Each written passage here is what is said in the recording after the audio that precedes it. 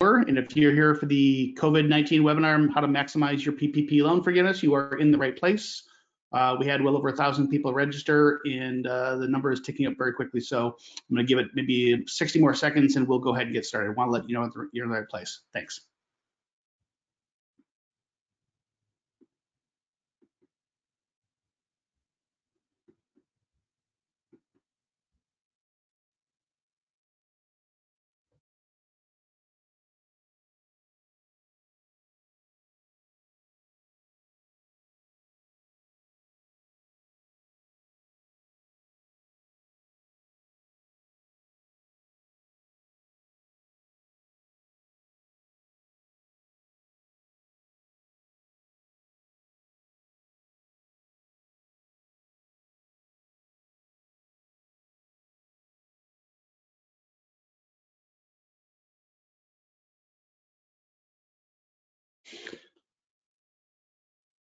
Hello, everyone. Thanks for joining today. We are going to talk about maximizing your PPP loan forgiveness in response to our COVID-19 webinar series. So last couple weeks, we've done a handful of webinars where we talked about the PPP loan, the EIDL loans, different funding options, and we took a high-level look at what it took to get your loan forgiven under the PPP guidance. But as promised, we're coming back this week to do a much deeper dive. So if you've been a regular attender for these sessions, thank you so much. Glad you're back. A couple of the early slides might look familiar. I promise we're going to get through them pretty quick. And the majority of our content is taking a much deeper dive. So before we jump in, I want to cover what we're talking about today and what we're not talking about today. So there's a whole bunch of uncertainty here when it comes to the PPP loans. I'm going to address that quite a bit here. What I am going to talk about today is different options for sources of funding for COVID-19 relief, not just PPP, but really the meat here is the rules, and I hit hard the word rules for getting your PPP loan forgiven. What this is not about, and I'm not trying to be cute here with the little graphic, this is not about how to game the system. This is a taxpayer-funded program designed to do exactly what the acronym says, Paycheck Protection Program. It's designed to get people paid and to help save and support small businesses as we get through this unprecedented event. So the reality is there are a lot of squishy areas here. We have zero intention of helping anybody figure out and manipulate for their benefit those squishy areas. But what I would say is on the surface, the ways to get a loan forgiven are pretty simple, but the devil's always in the details. And so when you get down into the meat, this actually gets real complex real fast. There's a whole bunch of unanswered questions. So just to be clear, our goal today is to help you get as much as possible so that you can get as much forgiven in the loan as possible. The other thing I would say is a bit of a safe harbor statement. We're not your CPA, we're not your bank, we're not your lawyer. We do come to this topic though, and thinking we speak from a position of authority. We are, as a company, we have a board seat with the NPRC, that's the National Payroll Reporting Consortium. Why is that important to you? So Asure is surrounded by a bunch of household names in the payroll business. And while we're talking about an SBA-backed loan, the PPP program, it is up to companies to help their customers apply with these. I'm not talking about just family medical leave, emergency leave, etc. So those are things that we participate with the NPRC and actually give consulting and give guidance to Department of Labor, to the IRS, the SBA. But specifically the topic of PPP, you'll see on the end here, really that small businesses have tools to be able to loans properly, and to the topic of today, to get reimbursed properly. And so we have built specific reports, not only to stay in compliance with the laws, but to be able to maximize. And I've got audio problems. all I can ask and do is beg for forgiveness, guys. I'll do my best to go through. That this session is being recorded, and we will be sharing it out with everyone. So hopefully everyone. All right, so let's start out first with small business stimulus sources. I really mean this when I say Google is your best friend. So the big money sits in PPP and EIDL. We're going to talk about that in just a second, but just go to Google, COVID grants 4, low interest loans 4, and that 4 could be a geography, a city, a state, an industry, an association. There are more than I could possibly ever count number of funds that are created out there. So if you're an artist, there's a fund for you. If you're a public servant, there's a fund for you. If you're a manufacturer, for you. Any geography, United Way of Forsyth County, right? So there are endless resources. I couldn't possibly encourage you enough. There's money sitting there waiting for small businesses. They all have finite resources. The money will disappear. Go to Google, spend several hours. We have time. Look for those sources, apply for grants, apply for loans. You can always say no to the loans, but you can't get it once the money's. Make that your first place to go to. Okay. That said, let's talk about the meat, where the money really sits to help small businesses right now.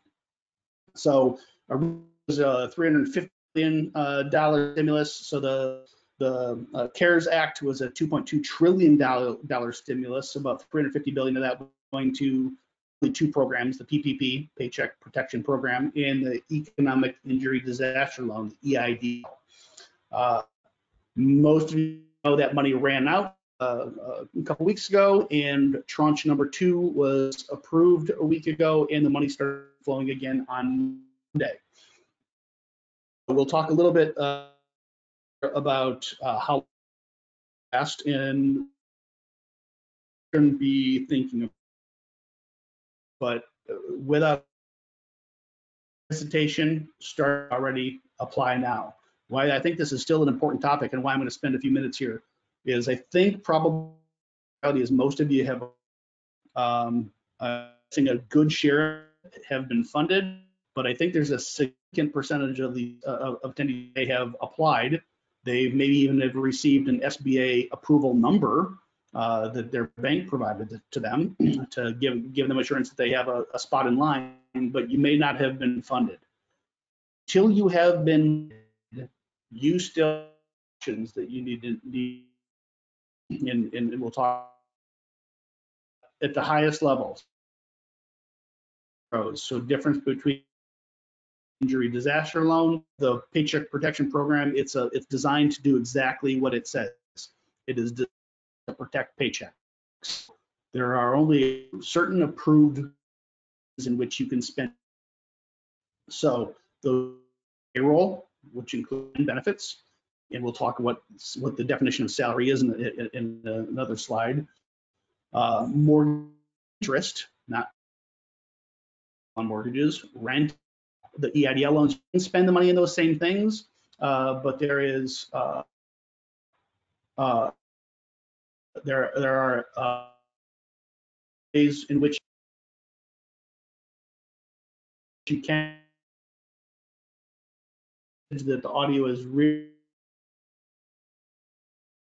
is there anything I can do about it?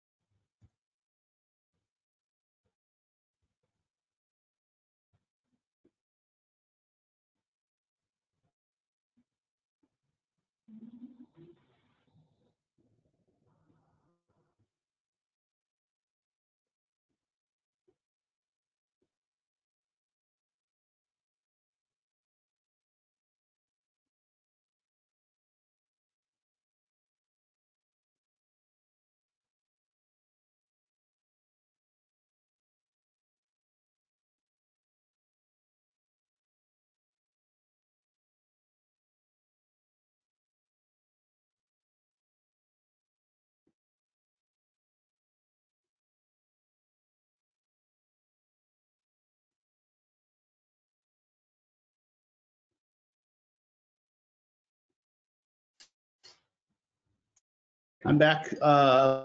If you're for sure going to repeat this, cross my fingers. Audio is on the other end. We're still recording properly. Let's talk about PPP. So first things first, to anybody that things we're on unprecedented.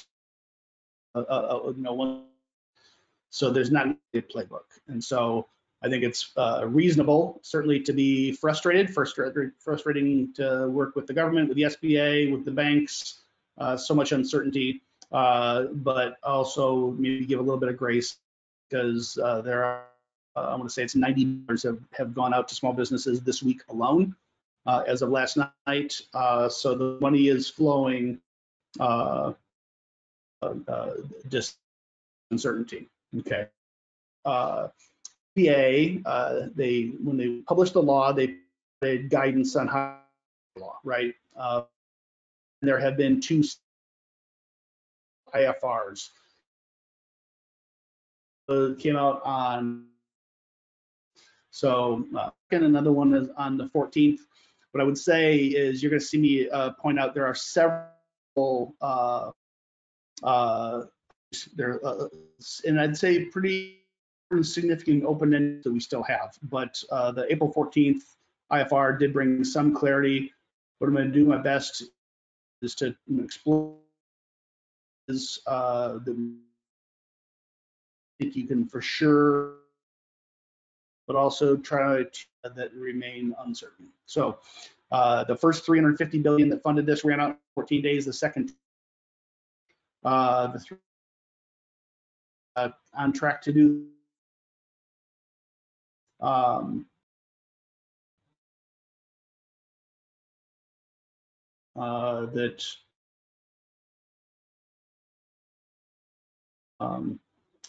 Yeah, and I'm getting blown up by a handful of people, so it's obviously not just one person.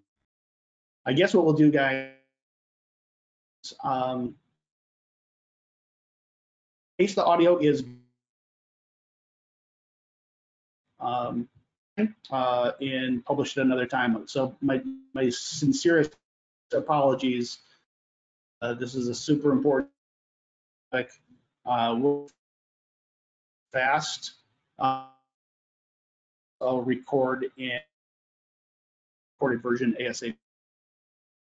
So if you can hear the issue, I'm going to press forward and continue through the presentation. If you simply can't hear me, know that we're going to something in your hands as soon as possible. So apologies, and I'll continue. All right. So next week, so in buckets to get a loan forgiven.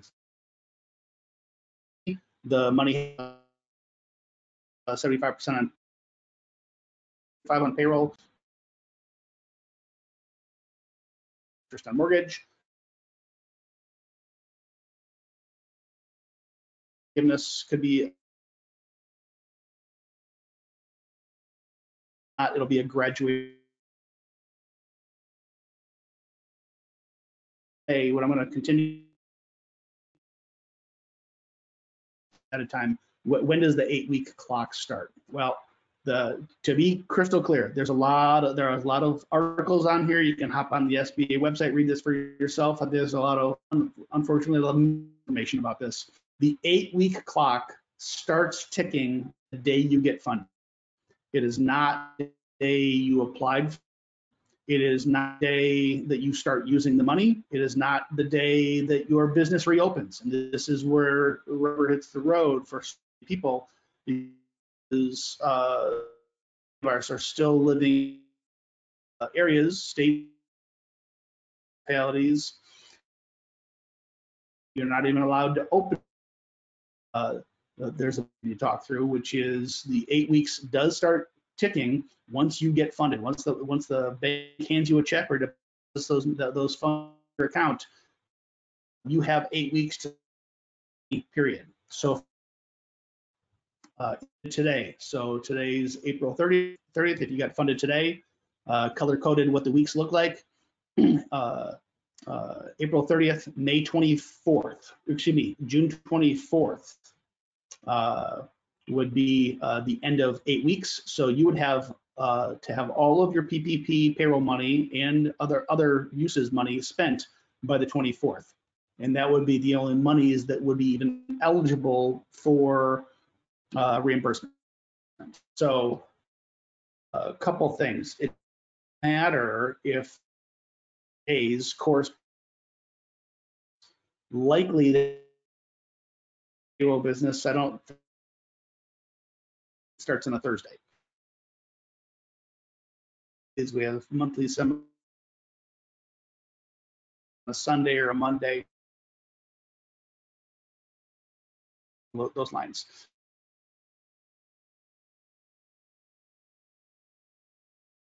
Okay, but if you guys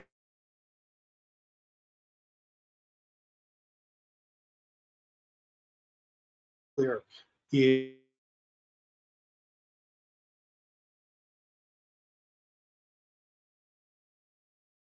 general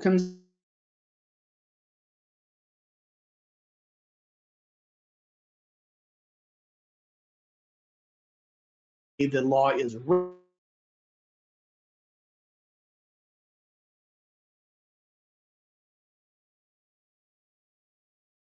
does the money actually go accruing for you? If you know your finance, you're accruing those expenses on days that you may not be paying.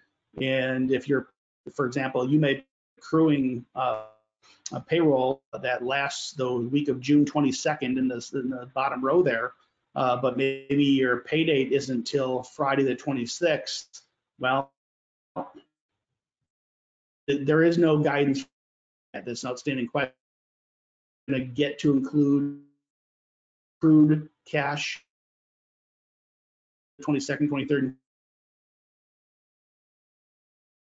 or whether it is on the 24th for that partial pay period. So it's a big open-ended question, but most important thing to note on this slide is the 8-week clock. It starts ticking the day you get funded, and that is quite unambiguous. Okay, the next thing is it relates to the 8-week clock once that starts ticking. If you are a business that didn't have to close your doors, maybe you're a technology company, maybe you're a business services company that employees could go home and work from home, even if you're in sheltered, you were able to continue operations, then this is probably not a big issue for you, and it might make perfect sense to go for the maximum loan. If, however, you are a restaurant, a bar, a nail salon, a massage parlor, a tattoo shop, some other type of business that simply cannot even legally open your doors, it's hard to pay your people if there's no work for them to do, right? So I would strongly encourage you to think about what that loan amount is going to be that you take. So in this example, I got one company that I just want to call out the difference between if you took the max loan versus a smaller loan. So if you're a company that has a monthly payroll of $100,000, PPP says the loan multiplier to use would be 2.5 times, right? So that would be a $250,000 loan. But it doesn't say you have to take the max, right? You could say 1x, right? And so let's say you only want a $100,000 loan because you're a business that isn't even open yet. And maybe you're in Wisconsin and you're not opening until May 26th. I think that's their date up there. And so, hey, don't take a bunch of this money that you're not going to be able to pay back because if you don't pay back the entire, use the entire loan, then the entire loan is not going to be forgivable. So if you took the max 2.5x times $100,000 a month payroll, $250,000 loan, and spent 75% of that on payroll, you see the yellow number on the left, that's $187,000. If you don't think that you can spend $187,000 on payroll in your compressed timeline to keep your business open and still follow all the other rules, you know from day one, you're not going to get all of your loan forgiven, right? And so as a business owner, know that you're gonna get your payroll portion, whatever dollars you've paid in payroll, so long as it follows the rules, you're gonna get that portion of your loan forgiven. But it's a pretty strong incentive as a business owner to get your entire loan forgiven, so that your rent and your utilities are also paid while your business is shut down and you presumably have no revenue to offset those expenses, right? So it might make sense to take the smaller loan, in this case, a $100,000 loan, even though you're the same company with a $100,000 a month payroll, because here you'd only have to pay back $75,000 in the example on the right. So this is water under the bridge if you've already been funded. I won't belabor the point anymore, but if you have not yet applied, do so as fast as you can. If you have applied but you haven't been funded yet, think about this number really hard and go back to the bank and reduce your amount if you think it's appropriate. Okay, talk about the forgivable expenses. So there's two types of forgivable expenses. Type number one, 75% of the loan must be spent on payroll. So it could be more than 75%, but it can't be 74%. It can't be 74.9%. At least 75% of the loan must be spent on payroll for the entire loan to be forgiven, right? So how do we calculate that? So no person in your payroll can make over $100,000 per year, or $83.33 per month. Okay. Now, if you'd have individuals that make over 100,000, that doesn't mean that they can't be part of the calculation. And it's the same calculation for getting the loan as it is repaying the loan. It's only the portion over $100,000 that goes in the calculation. So, what is included in that $100,000? So first, employer, certainly wages. I didn't list that, but I think that goes without saying. Wages are included. Employer paid health insurance and benefits are included. Employer paid 401k matching contributions are included. And employer paid state and local taxes, for example, unemployment, because unemployment insurance is administered at the state level. Those are all included. Next bullet, what's excluded from the calculation? So any dollar amount over $100,000, regardless if it's salary or commission or bonus, any income over the 100,000 is excluded, only the first 100,000. And also excluded, and I see some questions come in on this topic, it's a heated topic, the employer portion of payroll taxes, federal taxes, specifically Social Security and Medicare. Okay, so when it comes to owners' compensation and draws, so whether you're a sole proprietor or an LLC, you can put yourself on payroll, so you're paying yourself, and that could be part of the money that is forgiven. If you're an LLC, or it's a heck of a lot easier if you W-2 yourself versus being on just a draw. W-2, it's easy, right? You calculate your wages the same way you would your employees. If you're not a W-2 employee and you take a draw against your LLC, then you really are going to the 2019 Schedule C from your tax return, and specifically 931, where you're looking at net profit or loss. And so you're going to have the same compensation test as any of your employees. So typically owners draw a larger income. It's the nature of owning a business for many people. Hopefully everyone, it's at least their ambition to do so. But you can't draw more than that $100,000 run rate. So you can't do more than $8,300 a month. You can't do more than $3,800 in a bi-weekly period. What is unclear, and there is no SBA guidance, we already talked about it, is the cash versus accrual, but also bonuses. So the way SBA defines wages includes really all types of compensation. It can be salary, it could be hourly, it can be commission, it can certainly be bonuses. What is unclear, and I think there's general consensus in the accounting community, is that bonuses are fine so long as they are part of your normal compensation program. So if you normally pay bonuses, and if that's a regular thing, then certainly you're on safe ground. I shouldn't say certainly because there's not clear guidance, but you should be on safe ground. If you're going to use, and this question has come up a lot, if you're going to try to use bonuses to pay people just to simply use up the PPP money, it is unclear whether the SBA is going to do anything about that or not. It would certainly not seem to line up with the intent of the law, so it would certainly seem that there's going to become further clarification that that's not going to be allowed. Okay, that's what we would expect.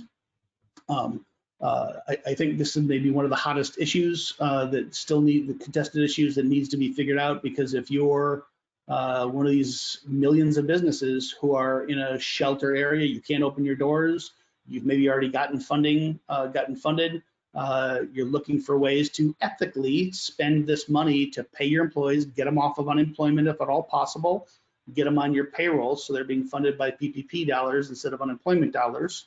But you don't want to do it in a way that leaves you on the hook as the business owner with that uncertainty. So therein lies maybe one of the single largest dilemmas of the whole PPP program, that we're still waiting on answers. Okay. The next, so it's two buckets of expense. Payroll is the big one, at least 75%. The other is other, and it really comes in 3 buckets. The SBA defines 4 buckets: payroll, rent, utilities, and interest. And so the other 3, rent applications, utilities, interest. For rent, what we do know is that any payments for a lease agreement that can be enforced, it's got to be something that was in place before February 15th. So it can't be something that you just signed up for. Even if you entered a new space and have a new lease starting somewhere March 1st, it's too late. It's got to be an existing established rent. What is unclear, and I have it in the blue, it most likely, it seems the intent of the law is for leases of real property, such as office space. But there's some ambiguity of whether rent could include rental of things like equipment, right? So I would say consult with your lawyer, consult with your CPA. Most importantly, consult with your bank, because they're going to be the arbiter here of what does and doesn't get forgiven. Utilities, pretty straightforward, right? Electric, gas, water, transportation, telephone, and internet. As long as those services began before February 15th, those are considered viable expenses to be forgiven. And interest. So the CARES Act uses the term specifically covered mortgage obligation. It doesn't explicitly say it's mortgage on the building. So a couple of things. One, we certainly know that it's only to cover the interest payment of those mortgages, whatever form that looks like. The money is not intended to fund principal payments and directly, therefore, kind of go in the net worth of the owner, but at least the expense portion of that payment, which is the interest, right? I'm quoting my last bullet here from Witham, the tax advisory service. It's really it is unclear here on whether this is mortgage or real or personal property interest, right? So it would certainly include debt on real estate. The way they seem to be interpreting that is any kind of indebtedness, any kind of a loan that is going to have a lien, right? A UCC filing against that personal property. And if that's the case, then the interpretation would be that the interest on, say, purchase of a business or purchase of equipment, as long as there's a UCC filing of some type, that those would be eligible expenses. So the most important thing here, and anything in blue that is an unknown, because there are unknowns and you're going to have to make business decisions in real time, this is going to be between you and your bank. So I think when we had audio troubles, I skipped over a little bit in the PPP versus EIDL chart. But one of the core differences, EIDL is a loan between you and the SBA directly. PPP is a loan between you and your bank. And there are 5,300 participating SBA lending banks. And so the relationship is you to your bank and the bank to the SBA. So the SBA guarantees the loans for the bank. And so if you were to squander the money or you get to default for any other reason, good or bad, intentional or not, the bank is covered. There's insured, if you will, from the SBA that they're not going to be out that money. But that bank, your local bank, still has to service the loan. They have to go through all the paperwork, all the processing, and these are low interest loans. They don't make a lot of money on this. So how much they're going to require from you, how risky they're going to be willing to stick their neck out, is going to depend on the risk profile and the makeup in the processes of that bank specifically. Many banks might take a fairly liberal interpretation. They might, one bank may certainly allow interest expense on purchase of the business entity or even equipment, and a bank across the street might not.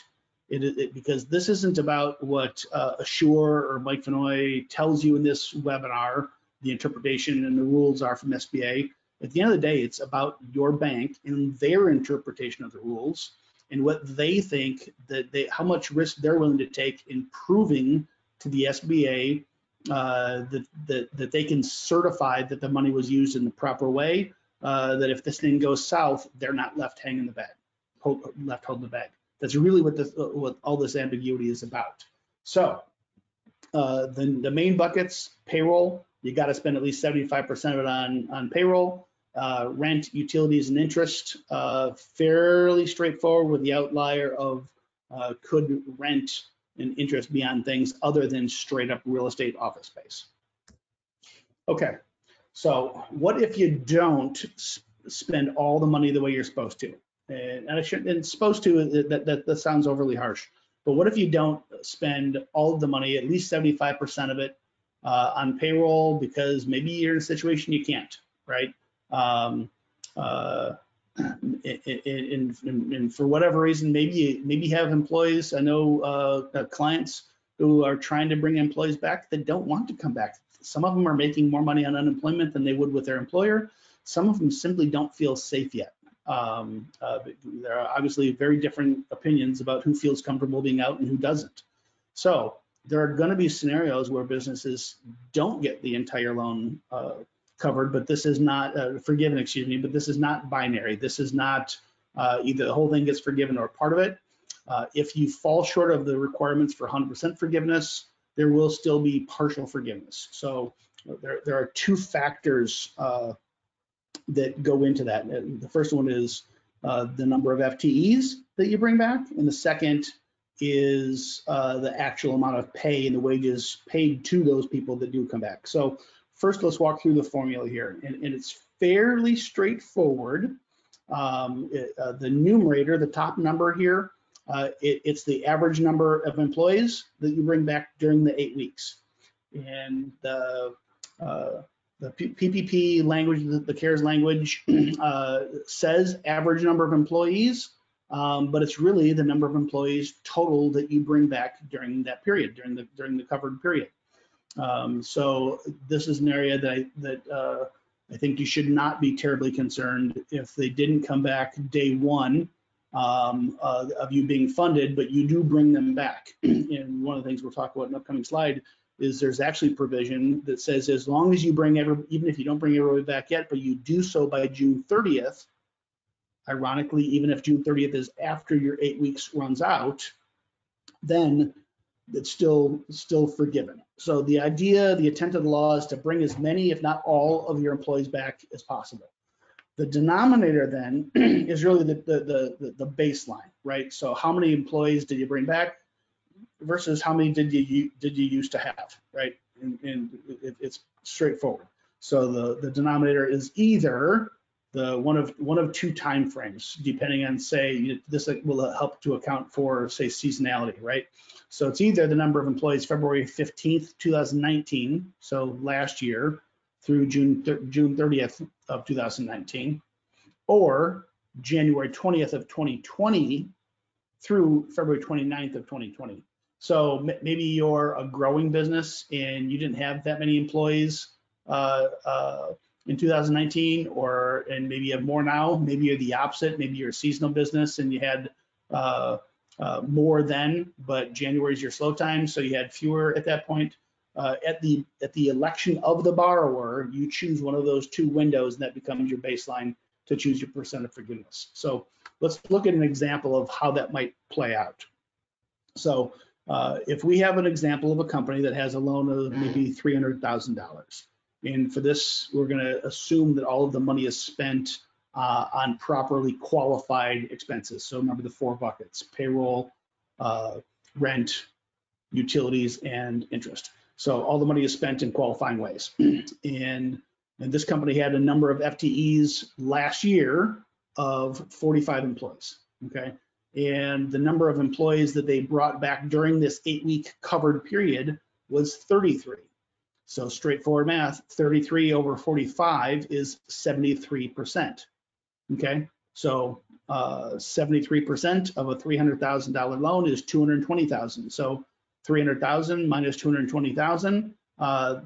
In this case, the company would be forgiven $220,000. So that's $220,000 in payroll that is completely forgiven. You don't have to pay that back, and they would be repaying $80,000. If I retread back to the 8-week scenario, if you have not yet been funded and you start thinking about your calculus on how much money you should take, or if you haven't applied for, how much you should apply for. Think about this. If you put people on payroll and they are able to perform a service for you and add value to you and to your customers, then this is a tremendous benefit for a small business, right? Literally having payrolls forgiven. If you're a business that is sheltered and can't open your doors, and you do this to simply pay your employees and get them off of unemployment, you still have the burden of federal payroll taxes, right? So you could be out of pocket paying federal taxes on payrolls for employees that are unable to perform work for you and perform a service without any revenue to offset, in which case it could hurt. So there are some pretty important strategic decisions to be made of how much money to take and when you bring these people back on. Certainly the intent of the law is to get people on the payroll and off of unemployment, but as a business owner, you might not be in a position that you can afford to simply go backwards either. So really important to think that through. Okay, that's the formula for reduction in FTE. The formula for reduction in wages. This is an eye chart, so forgive me, but this is a complex one. It's at least more complex because it's on a per employee basis. So first, remember the only wages that are covered here are wages under $100,000. So high earners over 100,000, the dollars over 100,000 are excluded from this calculation, right? So those are considered to be the covered employees. And we can't look at this in aggregate. You can't just say, hey, my total payroll during the past period was X, my total payroll in the new period is Y, and how do they compare against each other? To be certified for forgiveness, your banker is going to insist on some form of reporting and verification on a per employee basis. Okay, so any covered employee whose pay drops by more than 25%. Now, if it's a salary person, it probably doesn't, right? If they're an hourly person working the same hours, it probably doesn't. But so how might pay drop? Well, you might have an employee who doesn't come back and you replace them with somebody who makes less. You might have somebody who comes back but works fewer hours. You might have a salesperson come back and the selling climate is extremely difficult and their commissions are significantly down. So there are several ways and there's the obvious businesses who are hurting could in fact have pay cuts to staff. So lots of ways that you could get there.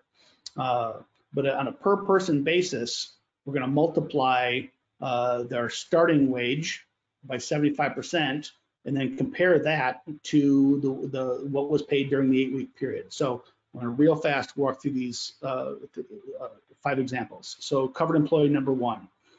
Last Q1 of 2020, they had 14,500 wages multiplied by 75%. So their adjusted Q1 is 10,875. If you paid them over that 11,000 during the 8 weeks, then they didn't have a pay cut. There's no dollars not forgiven. That's all forgivable money. Covered employee number 2. Q1 wages was 20,000, so 75% of that is 15,000 in column 4. And during that time, you paid them $14,000.